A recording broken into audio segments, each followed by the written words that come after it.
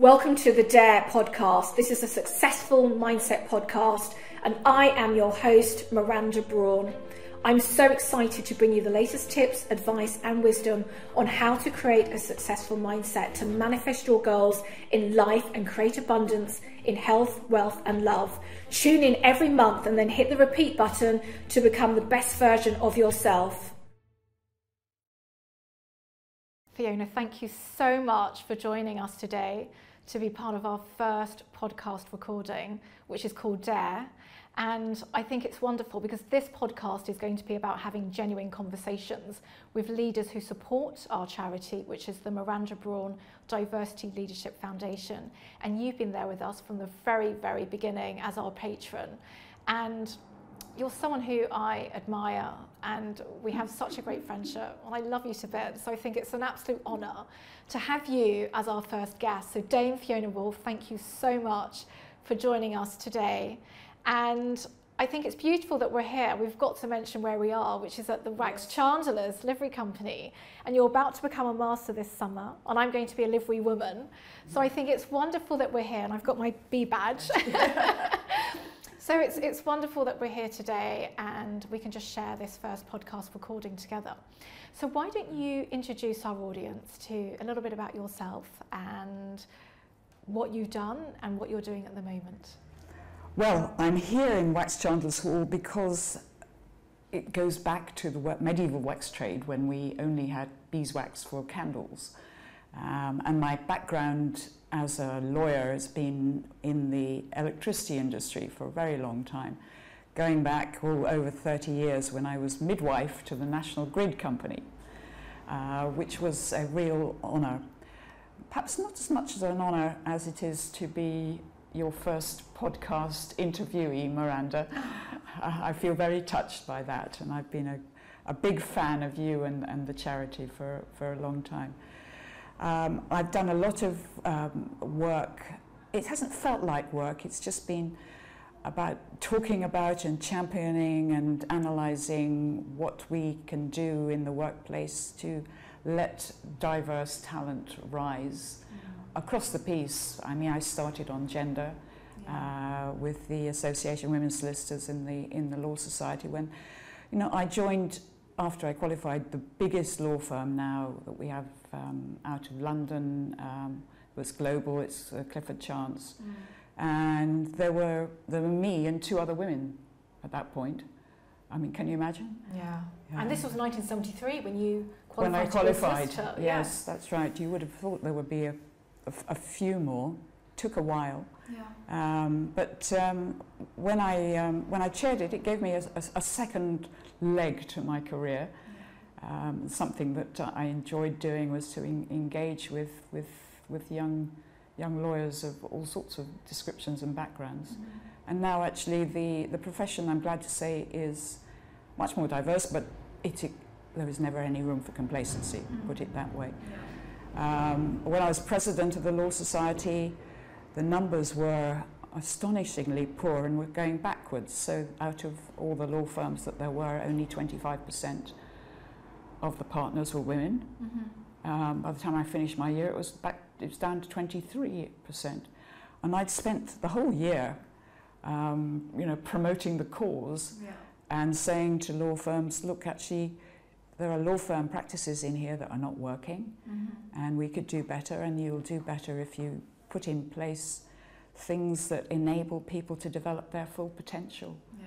They'll love it. They'll be more satisfied in their jobs, and you will love it because they'll be more productive and happier. Yeah, and I love that, how you've used your voice and you've spoken up, even 50 years ago when you were qualified to be a solicitor, but you've done so much other stuff. You're being really humble now. Like, you were the second female Lord Mayor of London. Oh, well, yes, there was that. Just a small thing. Yes, I love this statistic. I can, in all honesty, say I was the second woman to be the Lord Mayor of London in 825 years. Yeah. And the first woman was 30 years before me. Wow. Yeah. It was quite difficult to answer why it had been 30 years. But anyway, we have more women in the pipeline now. Yeah, so we definitely do. And we have more women in senior leadership positions Yes. in the city than we do, and certainly in law firms. So, yeah, people are taking the agenda much more seriously. But it has been an important part of my life, which is why I was so admiring when I first met you and wanted to be a part of what you're doing. Yeah, and I think we've known each other over 10 years now, and it's just been a great friendship that's just grown and grown through the years. Yeah, so it's better wonderful. and better. Yes, totally. So let's start at the very beginning. Like, where were you born and raised, and what were you like as a child? So I was born in Edinburgh. My parents had just moved up there from England, and Fiona was thought to be a quaint Scottish name. Actually, there were 4 Fionas in my class at school. But I went to an English university, and the trouble with that was that was English law and not Scots law. Mm-hmm. How did I wind up reading law? Well, it was a bit of an accident, actually. It's quite an amusing little story. I had been singing in the choir. After a rehearsal, I went to the pub in the village. I was at Keele University. The Sneed Arms in Keele Village was a place where we would go. I ran into the professor of law, who said, "What are you going to do next year?" Because in the first year you had a complete you did a bit of everything. It was what the Americans call liberal arts, I think. And he said, "You need to make a serious choice. If you'd like to come to my lectures, you'd be very welcome if that would help you make your mind up." Mm-hmm. So I did, and the rest is history. So it was a half of shandy bought for me by the professor of law in a pub, and he recruited. I think it goes down to also connections and having those relationships. I think a lot of career advice and networks, all of that helps you to develop your own career journey, and it's having the right people along the way to actually help you, give you a leg up. Don't be afraid to ask. Yes. And don't be afraid to accept help. That's something that I feel now acutely, that I'm getting increasingly disabled with scoliosis, is don't be proud about accepting advice and help. No, definitely. I think my motto is, if you don't ask, you don't get. And I love the story that you shared on another interview you did, and I'd love you to share it here in terms of how you became a partner, because I think this is such good advice and a perfect example in terms of what you need to do if you do want to progress within your organisation.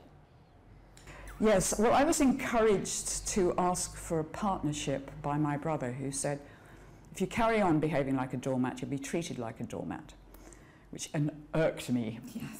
He said, just ask for it. He said same sort of thing, you know, if you don't ask, you don't get. Mm. So I thought, okay, I went out with a client and the senior partner for lunch. On the way back, I thought, okay, we were walking around the Aldwych, and I thought, when we get to the Waldorf Hotel, I will have asked him about partnership. We got to the Waldorf Hotel. I hadn't had the courage to do it. We're then waiting on the edge of the road. I said, by the time we get to the other side of the road, I will have asked him. We got to the door of the office, and I said, there's something I have to ask you. Do you think I would be made a partner anytime soon? And smiled. And he said, oh, do you want to be a partner? Oh, well, leave that one with me. They made me a partner 3 months later. I love that. Well, you've got to do that. A similar thing happens to me throughout my career when I wanted to move into the front office, and I let everyone know what my career goals were. I think if you want your career aspirations and your career dreams to actually happen, you've got to let people know what it is you're trying to achieve. Otherwise, how are they going to help you? So I think that's a perfect example. So you and I are so much alike. We say this a lot, how we're so much alike in so many ways. And we're both driven, but yet we're both kind and giving, if I may say so myself. I think you can say so. I don't know anybody quite like you who's set up her own charity. Oh, bless you, but you're so giving, and you've given so much of your time, you know, not just focused on your career, but also outside of your own career to help so many people. I mean, I consider you to be a great mentor as well as a great friend. You're like family. But what drives you? I mean, there are so many things that drive me, but you're clearly very driven. So what key things drive you? Well, I want to say it's curiosity and the desire to make a difference. I mean, I think we all probably want to make a difference. It's so much more satisfying to feel that you actually did achieve something. Yeah. And I love learning, and I think I only really learn best when I am challenging myself to go for something that's maybe out of my comfort zone. Yes. When you're doing something that's daunting and daring. I love doing things that nobody's done before for the first time. Mm. I mean, when we were creating the new privatised electricity industry in England and Wales back in 88 to 90, I loved it that we'd never done this before, because you could ask some wonderfully dumb questions and nobody expected you to know the answer. So, and then once you have done something, you think, do you know, if I got another chance to do it, I'd do some things differently and they would be better. And maybe the third time you're thinking, oh, here we go again. Mm-hmm. And you're looking for something new to do. Mm-hmm. But on the other hand, you get the opportunity to bring the learning from the past to the present. Yes. And what's also stimulating, I love working with other people in other disciplines. Because you learn so much from them, and it sets so much in context, and you see the bigger picture. So yeah, I mean, there's so much out there that we have yet to understand it. Particularly, I work a lot on climate change and sustainability. Unending thought and ideas that can be brought to bear to just make the world a better place, where people feel they're doing the right thing and making that contribution. I think so. What about you? No. Well, for me, what drives me, I think it's really coming back to the fact that I was born and raised in Leytonstone, East London, and I was fortunate enough to have a mother that worked in the city, so I was given lots of opportunities and a network and introductions into the city. But what drives me is really giving back and to help others from my background to progress and to have the similar opportunities that I've had. And so that's what drives me from a charity perspective and from launching the foundation. But I think also, I'm like you, I like to keep learning. So I've had so many different careers. I was an investment banker, then a hedge fund sales trader, then a banking lawyer. Now I'm in the boardroom and I have a portfolio board career. So for me, it's just that passion to keep learning. I think that's what drives me. But you've mentioned sustainability in your work with climate change, and when I was a visiting fellow, I've just finished that at Oxford University. And we've launched the Brawn Review, which we're doing with the Miranda Brawn Diversity Leadership Foundation, and it's on boardroom sustainability and inclusion. And I would love to get your insight in terms of what do you think we should be doing to get more people in senior positions within organisations and also within the boardroom to make it more inclusive and more sustainable? I think I would focus on and have been for the last 10 years or so. The programme I started when I was Lord Mayor is still running under the name of the Power of Inclusion. If you're an electricity lawyer, everything's about power and transformation, one way or another. But yeah, this is still running. But the important thing is, where is the talent coming from, and how do we let the talent rise? And the way in which I've been focusing on this is that you have to look at who are the keepers of the talent pipeline and what you're asking them to do. And you're probably incentivizing them with targets, income generation targets. You're not incentivizing them with talent development targets. And so they do what they're being asked to do. And okay, well, that's fair enough. I mean, we've got to make a profit. The economy demands that, as we know. But actually, if they could just take a bit of time out and be encouraged by their targets and by their employers and their management, to make a bit of time out to help the talent develop, because we all develop differently in different ways. And that's where diversity and inclusion come. If we include it all together, we get a much richer mix in terms of where, not just where the new ideas are going to come from, but how to get more done efficiently, so that this magic productivity, which is bugging everybody when they talk, you know, big picture economics, just gets better for everybody. And then people can also use their skills transferably to go into other sectors. It's the workplace is much more flat in its structures than it was when I started. There's no sort of, the hierarchy isn't the same anymore. And so we know, but we also need, as you know, to value difference. Yes. When I was starting to become disabled, a young cadet came on work experience with me, and we met somebody who was disabled. Well, actually, we also met a couple of athletes from the Paralympics, and from the Gambia, I think it was, a tiny team, but they were struggling to raise funding. And she got very cross and she said, "But it's disability, not inability." Yes. And it's such a good motto. It is, I love that. So you've been doing such great work when it comes to disability.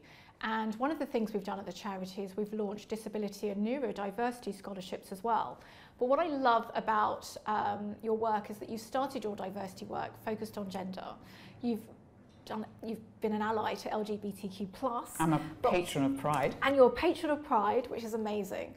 But also, when we launched this charity back in January 2016, it was because race diversity was the elephant in the room, and there were so many people that were scared to speak up about it. And so I remember you were one of the very few leaders at the time. As soon as I mentioned it to you, you were like, "Yes, sign me up, would love to be a patron." And you've been the biggest supporter and champion in terms of race diversity and working with our next generation. And the time that you've given behind the scenes, you've always said yes with anything we've ever asked. So I just want to say thank you on air for that. But the disability work that you're doing, I know now that you clearly have a visible disability now, and so you're really involved with lots of disability work. It would be lovely if you could share some insights in terms of what the work is that you are doing and how maybe some of our next generation might be able to get involved to help you. Yes, I think what I'm doing is to make some cases for disabled people on the basis that I'm on a learning journey myself, and so I can tell people how it feels to be progressively disabled. I have late onset severe scoliosis, which gives me an S-shaped curve to my back. So you do look as though, you know, you are in a pretty horrific position. Actually, it's amazing what you can do with exercise, I hate to add, but here we go.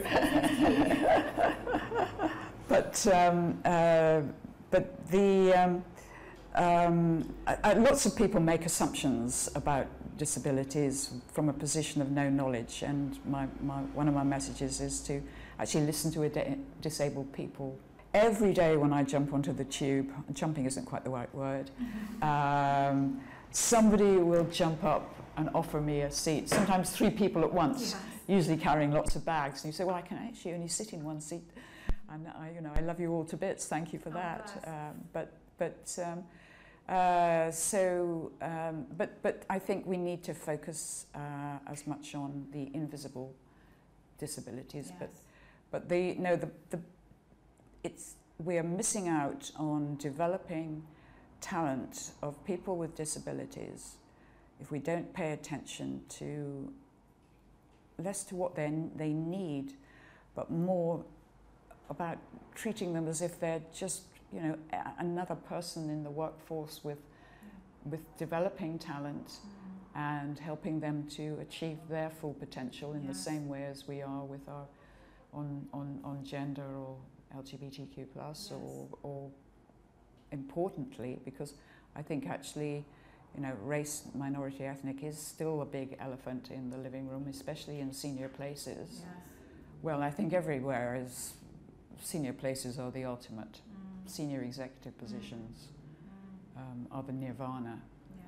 But I think what's interesting is that, you know, when I started the Power of Diversity, I think I got the name wrong. I think I should have called it the power of inclusion straight away, because it is by inclusive work practices, including everybody, valuing everybody, and everybody being helpful and kind in the workplace. That's a point you're very fond of making. Yeah, it's so important to be kind, and there's nothing wrong with being nice. I think some people think you've got to be this aggressive, horrible person to get on and tread on people and backstab, and you don't have to do that to get on.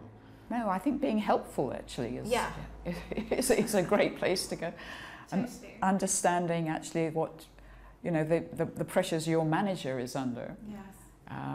Particularly when you're being, you know, they're being asked to do 2 or 3 jobs, only one of which is income generation. Yes. But you know, they need lots of help, and appreciate it if you show willing. 100%. Yeah. So, last sort of question. I mean, you've achieved so much, Fiona, throughout your career. And do you feel like you're just scratching the surface, or what else would you like to achieve? Well, you hardly expect me to sound complacent and say, oh, look, I've done it all, the world is a great place, and I can walk away from it. Yeah. Well, there's still so much to do. There is so much to do. And I mean, I just think it doesn't get more delicious than this. There are so many things we can all get stuck into. Okay, it does actually require some daring, and you will talk about that in a moment, I'm sure. Yes. But my motto is get lucky and say yes. Yes. People usually fall about laughing when I say that, because it sounds flippant, but you can make your own luck. You can work out actually what it takes to be in the right place at the right time. And saying yes, there's a serious point behind that, is that you need to be prepared to get out of your comfort zone, try new things, but know that you will have such huge satisfaction in feeling that you've risen to a challenge, made a difference, and you've learnt more, and you have more to give next time or in a different context. And isn't that what life is all about? Oh my God, I love that. That is what it's all about. I mean, life is short. We're on this short journey. So it's just a pleasure to be able to share this with you. And thank you so much for your time today with the podcast. But we've got one final question. So, of course... Well, listen, thank you.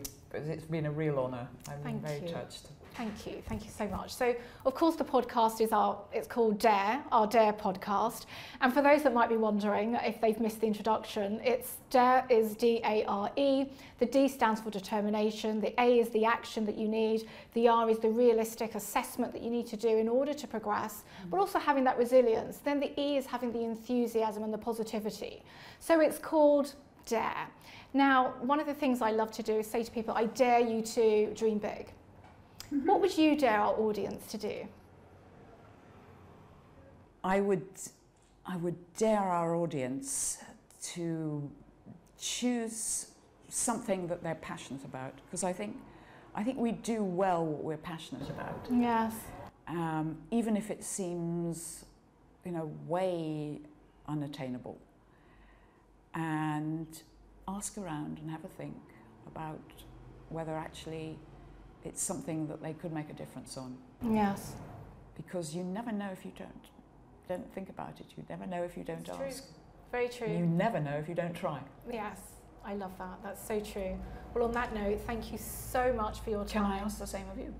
What would I dare? Yeah. Oh, well, just dare to dream big. Don't take no for an answer. Keep going. Like, I've got a whole list. I've got a book coming out, so little plug. Okay. But the book will go into this in a lot more detail. But yeah. I can't wait to read it. Oh my God, I can't wait to finish it. But thank you so much. You're amazing. Oh, I love you. You too. Thank you.